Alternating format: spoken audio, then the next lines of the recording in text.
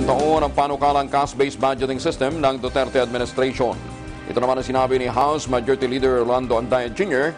sa pagdinig ng House Committee on Rules kaugnay ng obligation-based versus cash-based budgeting at sa mga questionableng paggamit ng pondo ng Department of Budget and Management.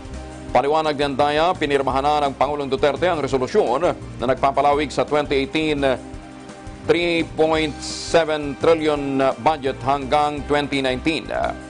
Dahil sa pagpapalawig ng 2018 budget, mababaliwala na ang cash-based budgeting system ng DBM kung saan sa ilalim nito ay mababawasan ang budget proposal para sa 2019 ng 10 bilyong piso kumpara sa nakaraang budget.